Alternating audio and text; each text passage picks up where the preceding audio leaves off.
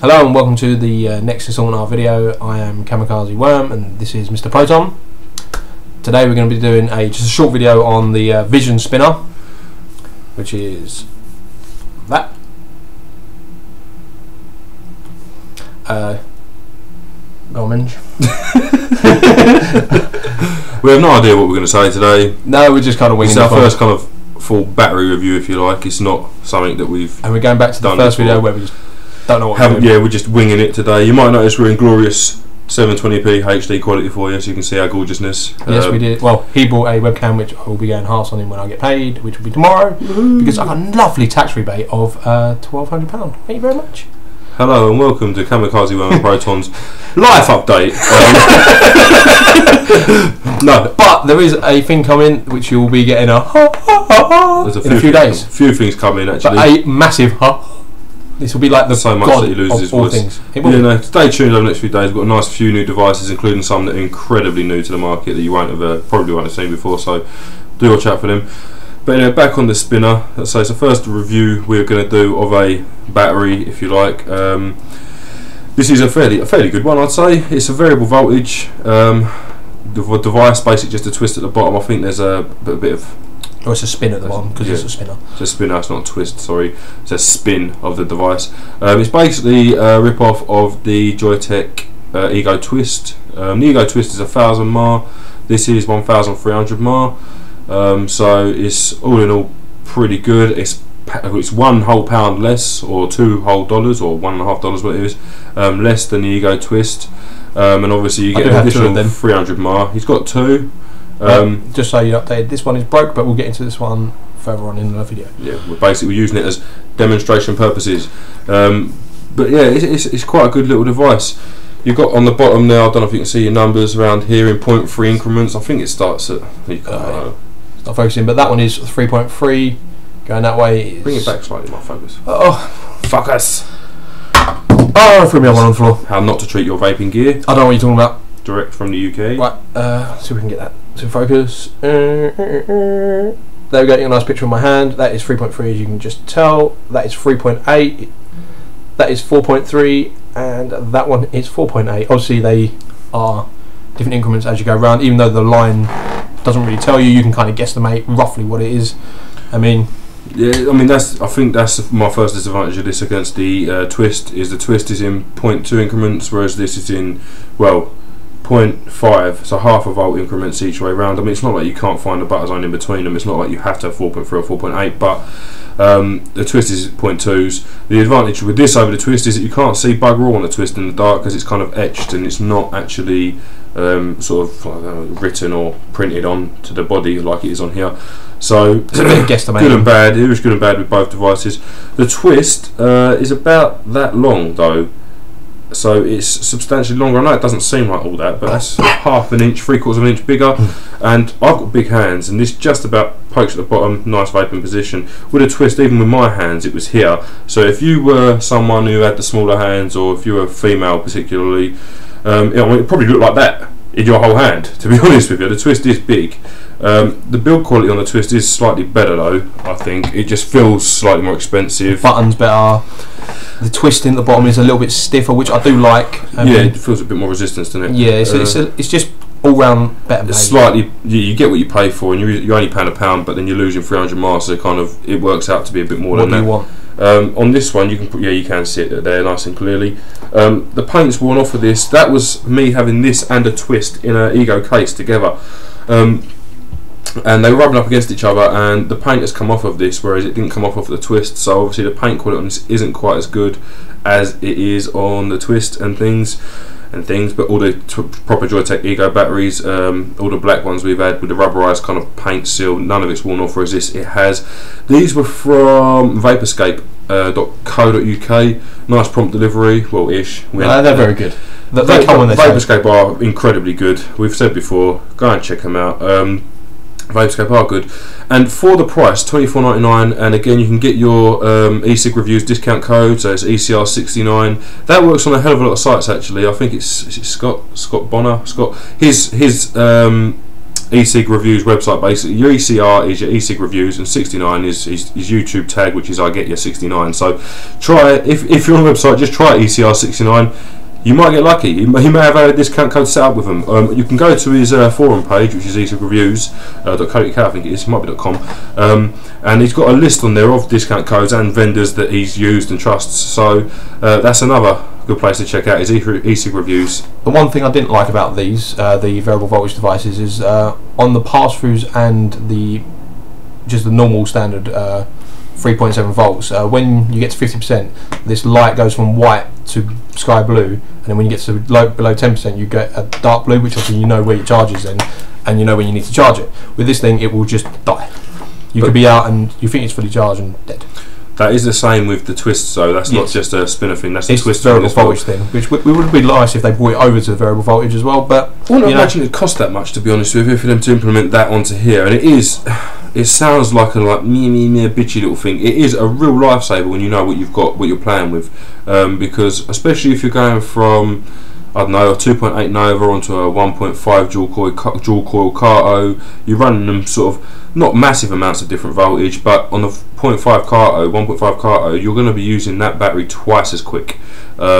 So it is handy to know. And obviously, if you're out and about and you see the dreaded dark blue below 10% indication, you kind of use it sparingly. If you're me, you have no idea, or go home, or get another one out if you've got another one with you. If you're me, you have no idea. You keep going. You're out and about. You're like, oh no, and your life's over.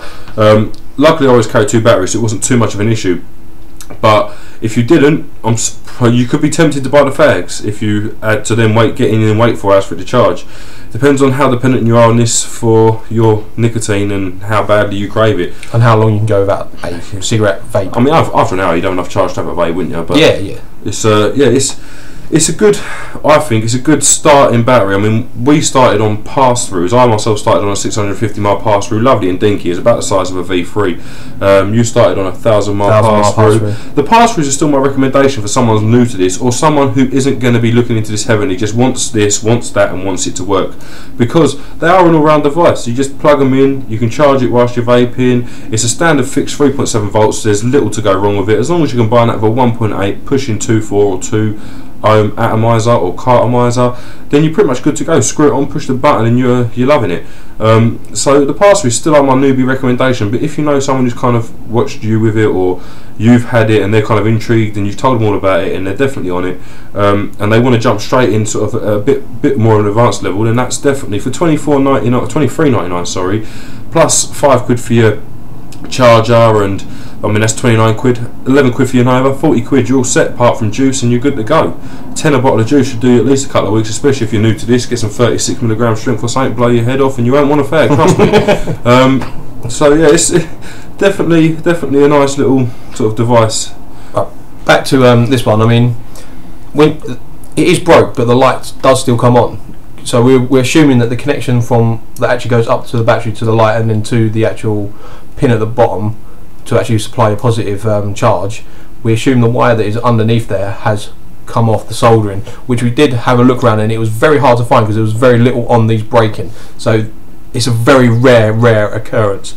I think this one is just one that I did drop a few times, so it may have like increased the breaking of this one, but it's a very rare occurrence. I mean, obviously they're not as well made as the Joyetech version, but they are still very well made. I mean, as long as we chuck ours in with a big case and like have knocking about with Novas and other batteries in there, so we have a lot of stuff in our case. If you're just having this and like maybe a V3 already in the actual holders and that, they're not going to knock. The paint probably isn't going to scratch off.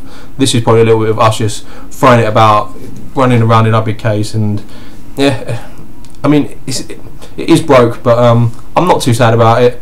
I mean, it's still a cheap mod, and like when you see what I'm buying in a few days, and we will be doing a review on that, you'll see why I'm not too bothered about this breaking, because it's kind of forced me to buy another battery, which let's just say it's godly.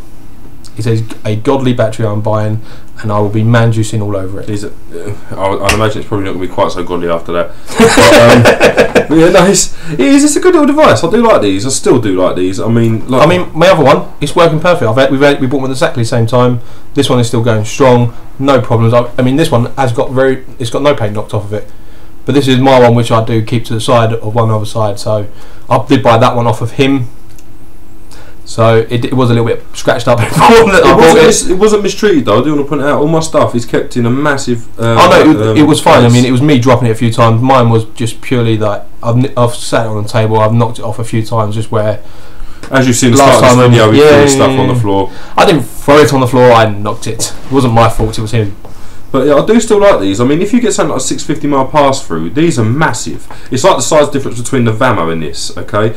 But compared to the Vamo, this is a nice little device. Yes, it's going to drop off more when it gets to the battery running low, and no, you can't adjust it as much. You haven't got an ohmmeter, all this kind of stuff. But the Vamo all-in is going to cost you 70, 80 quid or 110, 120, $30. Depending on how many batteries you want and charger and so on and so forth. This is going to cost you $20, $30 with a charger. And 20 quid. Well, 30 quid, yeah. Yeah, 30 quid or like $45 with a charger. So I don't think it'd be $45 to be honest, because you guys in America have get everything a lot cheaper. These also come in a dark blue. I think you get them in chrome, black. Chrome looks nice. Black, and I pink, think there's a pink, yeah. Purple. There's a baby pink and a purple. It's almost like a sky baby blue. It's a bit darker than a baby blue. It's nice. I do like it. It is a really nice blue. It's kind of like how you would. I don't know if anyone have got a Vision Clear CE5 V3. The blue on that, when you see the tank, it's like quite see-through. It's kind of similar to that. So if you had a V3 on one of those, it would look pretty smart. Obviously, if you need a plinth on it or whatever, but. It's kind of standardness really. It is an all-rounder little battery. I'm going to get onto a couple of little rating bits on it, and then we've got a couple of little bits I want to chuck in at the end. One of them. Yeah, let's do this first. I'd say looks. I like the look of it. If you get a plinth to match it with a Nova, 3 quid from Vaporscape, I'll definitely say it's a sort of an 8 or 9 out of 10 for the look, especially since it is large. It's got the all-day vape capabilities, and for some of you it'll be 2 or 3 days. It's still nice and portable. You don't need a huge case or rucksack or satchel or whatever. So yeah, I'd say looks is an 8. I mean, it is a little bit heavier than your standard pass-through or anything like that. But when you compare it to like, so when you get into these sort of mods, it weighs nothing compared to those. So I mean, as long as like you don't mind a little bit of weight in your hand. I mean, it's not a lot of weight. I'm just talking like minimal weight. It's a nice battery. I think the weight is about 55 grams to be precise. It's on Liberty Flights. They've got dimension specs, and they've also got weight specs on there as well on libertyflights.co.uk. But I would agree with it. It's a 9 for looks. It is really nice. It's a very good battery. The paint on the Ego Twist is better, but this is cheaper and it's more capacity. So yeah, I'd definitely say it's an 8. In terms of battery obviously life, we don't know about the paint on the blue or the pink. If those, I'd imagine they're all going to be the same. Yeah, it's going to be similar. It's going to be rubberized paint, so I'd imagine the quality of the paint is going to be similar. Just if you've got it rubbing up against metal, though, you're going to expect your paint to come off anyway. I think that's more a reflection on how good the Twist is as opposed to how bad this is. To be honest with you. But I'd imagine all the paint's going to be sort of similar. They're all going to be rubberized. Just don't have it rubbing and scraping up against metal. It's simple as that. If you want it to stay on anyway. But still, that's not bad. The amount of paint that's on there, it's not too bad. Performance-wise, in terms of how sort of accurate the voltage is, we've not put a multimeter on this to measure how well these volts are. Just from actual vaping experience. We did briefly, very quickly, when we was playing around with ohms for an atomizer, but it was incredibly close anyway when we did that. I'd imagine when you get to the lower end of the battery, there is going to be a drop off. You do need to turn up just slightly above what you think you need it at. You can notice if you're using this for a while and you're sort of standing on a 2.48 and you've been vaping sort of 4.2 volts. A pro vaper, or you've been vaping a while and you know kind of what you should be vaping at and how it should taste and all that. You'll know just to knock it up just like half a turn, not even that. Well, it's not even half a turn. It's just like literally a little smidge. It's about 0.1, 0.2 of a volt just as you get to the lower end of the battery, because it does have a little drop off. But overall performance, this thing's great. It lasted me all day, and if something lasts me all day, it can't be doing bad. It lasts me probably about day and a half, depending on what kind of day I'm having. If I'm having a bit of a stressful day, it's a day. If I'm just having a normal day, it's day and a half. Up to 2 sometimes. Yeah, I mean it has lasted me 2 when I first got it, but. Charge time on these is 4 hours, so they charge fairly quickly. Sometimes it was quicker, sometimes it was longer. It depends on what USB device you have it plugged into. Yeah. If you've got a 1 amp USB port, like on your PC standard, or a laptop, then it's probably going to take about 5 or 6. If you've got a 2 amp, which a lot of new laptops, new PCs have got, then it's going to be quicker. or Xbox or PlayStation quicker on the Xbox as well. Obviously 3 amp. The light is weird. When we charge this, the light comes on. It's like a torch. So you plug it in and this light comes on. You can read a book by it. And it is incredibly bright when it's dark in the room. So if you're going to sleep at night and you're having that next to your bed, I'd advise trying to put it so the light's facing down or stuck it in a drawer or something, because it can be distracting. It is very bright, which is weird because you'd imagine as soon as it's charging, they'd want you to have the light off to charge it quicker. Now I have a theory on this. I think the Twist has 2 individual power ports, power cables, one from the battery to the firing pin and one from the battery to the light, and then one connecting the 2. I think this is just a straight through and through battery to light and then light to pin, and that would explain why the light comes on when it's charging. And I have only just figured this out in my head. I'm probably wrong, but that's my view on it, and I won't be told I'm wrong by anyone. So yeah, because he thinks he's the one. We've been watching The Matrix, and he thinks the one. I am Neo. But I keep telling him he's just the one ninja. But yeah, overall performance. Well, you can't really give performance on this. I did notice I'm still using it now until I get my new battery, which I should be hopefully ordering tomorrow. So a couple of days. Thursday I'll have it, Thursday morning. So I will be doing a video for obviously Thursday afternoon, and it will be like a 4-hour long homage to this battery. Homage. You probably guess what this battery may be. If you haven't, then it's not going to be too hard for you to do so. It begins with P and ends in ZMAX. But yeah, overall, this battery, even as someone who uses variable voltage and wattage device, I'd say this battery's still a 9 out of 10. It's a nice, well priced, good all-rounding little piece of kit. It goes wicked with a Nova STV in black, a nice little plinth. You've got a bit of steel, a bit of a black drip tip, a bit of steel, some rubberized, then you've got a bit of steel in between there, then rubberized and a bit of steel at the bottom. It does blend very nicely. So yeah, that charger, STV, 40 quid, vaporscape.co.uk, chuck yourself on a bottle of juice and delivery, 55 quid, and you're good to go. And honestly, I can't advise a better way to start, and if you do start like that, there's no need for you to buy all this other expensive stuff. It's just we choose to, so that is definitely a good way to go. You're saying? I would agree it is a 9. I mean, if it was more expensive, it would obviously drop dramatically, because obviously it does drop off and there are like certain disadvantages, but for 25 quid you can't go wrong really. I mean, for a variable voltage battery that is going to last you all day, no matter what voltage you're knocking it up at, it will last you the day.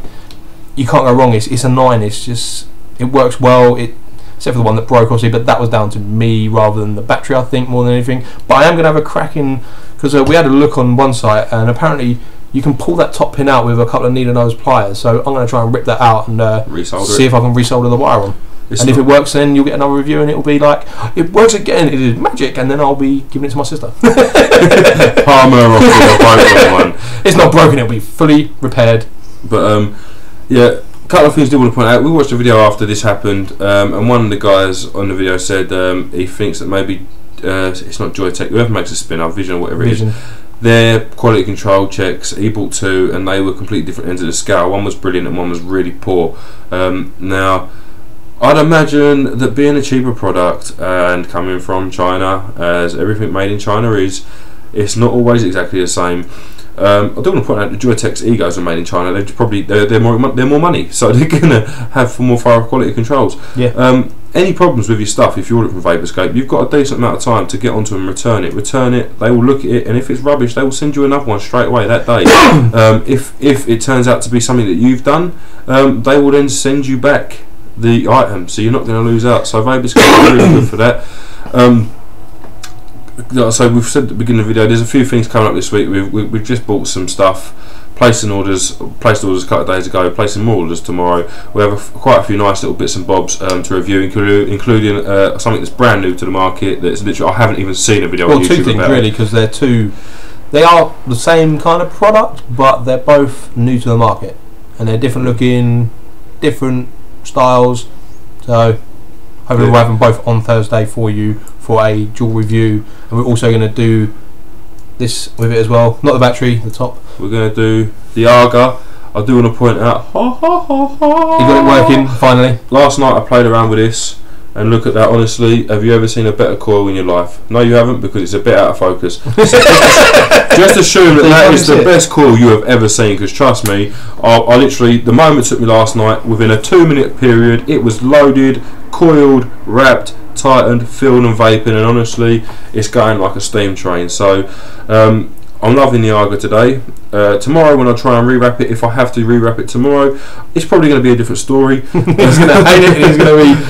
But I am loving this Aga today. We're probably going to do a video on this coming up very shortly. So yeah, stay tuned for that kind of stuff. There is something else I wanted to point out as well. If you go on to totallywicked-eliquid.co.uk, along the left hand side there's a load of subcategories, and one of them is, or the very bottom one, I can't remember exactly what it says, to be honest with you. I am piss poor, this is off the top of my head, but it's about the new proposed EU directive for basically EU want to class anything over 4 milligram strength liquids as medicines. It's obviously going to drive the cost of everything that as a vaping community people use generally, as well as it's going to basically reduce what we can do, and it's all going to have to be classified as medicines. It's going to cost you a lot more, and that's if you can get it prescribed to you, which, let's face it, most of us won't. I doubt there's very few people out there that are vaping something as weak as 4 milligrams, unless it's completely nicotine free, in which case it's probably not going to bother you. But it will affect the vendors dramatically, because I'm guessing, I mean, judging by how much it costs to make your own liquid, most of their profits is coming from things like liquid and stuff. So if they're a little tip: if you do mix, buy your shit now. Well, maybe, but there are not your vegetable glycerin and well, that's going to be readily available. But yeah, your nicotine solution. But your nicotine solution, if you can get a litre or two, get it. I don't think personally it's going to go ahead, and there's a couple of reasons why. One is that the vaping community have been very, very vocal about what they do not want to happen, and this is one of the things they do not want to happen, is for the control of it to be over to the, I can't remember, it's the health board or whatever it is. But it's amazing because they don't want cigarettes in their control. Maybe they can't make as much money off of cigarettes, I don't know. But go on to totallywicked-eliquid.co.uk, left hand side, load of subcategories, the bottom one, click on it, it's got all the information there you're going to need. Then click on what else you can do. There is a blog on there that will direct you on how to do what you need to do, and basically what they're recommending you should do is to write to your local MP and voice your outrage or disgust or your disapproval to this directive, and then it'll be brought up obviously in the relevant places. Basically, if you're British, do what we do best and moan. Yeah, pretty much. I mean, it's just one of those, I know it sounds like a stupid thing and everyone's probably sitting there going, well, enough people are probably going to do it so I don't need to. Well, I'm guessing there's a lot of people that have got that attitude, so get off your ass and do it. It's going to take 2 seconds. If you enjoy doing this, then do it. It's not long. There's blogs on there. They will tell you what to write, how to write it, who to write it to. There's even links to, so you can basically send it straight to your local MP, and that's everyone in this country. So for 20 minutes, just do it. Honestly, if you like what you do, if you enjoy doing this, then it takes 2 seconds. I know it's maybe a bit above and beyond your Call of Duty as a customer, but if this was booze they were trying to ban, or fags as a smoker, you'd be saying something. And a lot of us do enjoy this, and we don't want it taken away from us. So maybe something to think about. Hopefully you do. Right, great. I've been the Worm. This has been Mr. Proton. Hey, here's my I do exit. I have been Mr. Proton. This has been the Minge. I use the Minge. We'll see how you guys. We'll see you. Big up, Head Dog. Yeah, Head Dog. And we'll see you Thursday, maybe in a minute. We'll probably do some more videos on it. Who knows? Stop rabbit. We never know. Let's move on to the next one. See you in a bit.